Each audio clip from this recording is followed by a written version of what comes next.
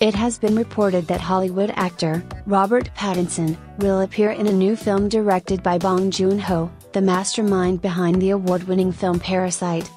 According to Deadline.com, on January 19, director Bong Joon Ho will write and direct the screenplay for a sci-fi movie, based on Edward Ashton's unpublished novel Mickey 7.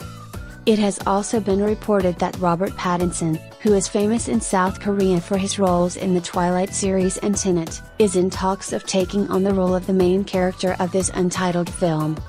Mickey 7 tells the story of Mickey, who takes on a dangerous mission as one of the expedition team sent to colonize Niflheim device. Following the Netflix movie Okja, directed by Bong Joon Ho, Plan B will be participating in the production and Warner Bros., as its distributor.